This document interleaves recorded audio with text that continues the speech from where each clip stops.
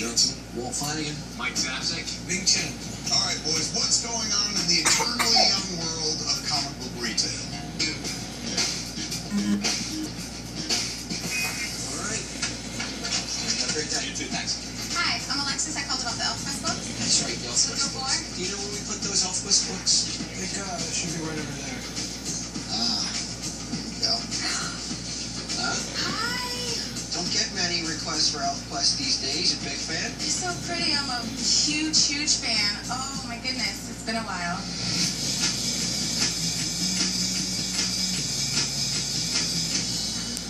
You heard of this series? I mean, I remember this vaguely. I had a friend whose sister was really into this. She would like dress up and wear the pointy ears. I was actually her at the Comic-Con a couple years ago. I made my own costume. Yeah. You dressed as Leela the Elf? I did, not this exact costume, but right? Leela, do you know all the characters' names? Oh, yeah. This guy right here, that's Cutter, that's Skywise. I know all Very these. good. I loved this series as a child. It was really high adventure, really well done, really sophisticated. I just never had a taste for it.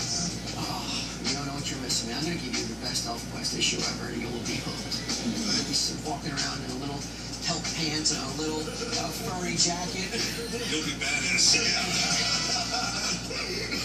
I mean, you're a little young, so I'm surprised that you have such an affection for I it. mean, when I was in high school, I'm already a geek and I'm a reader. So my friend goes, "Hey, Alexis, you'll probably like this." I'm like, "Oh, what's this?"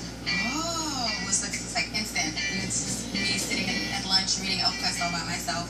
These were like my friends. As lonely and desperate as that sounds. Kept me company. I know the feeling. I believe everyone at this table can relate to the feeling of being an outsider and losing yourself in a comic book and finding characters that you relate to so much that you just fall in love with them. Exactly.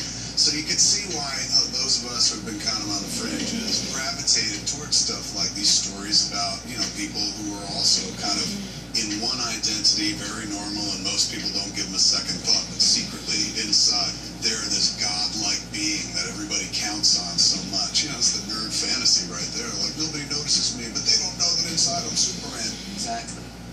And how much for all three? Well, I mean, we got 20 for number 2, 15 for number 3, 15 for number 4. That'd be 50. Okay.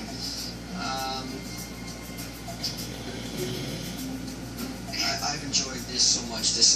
Actually getting to talk intelligently about ElfQuest for once. I could do 40. Okay. I could do 40 for these. Yay! Oh, thank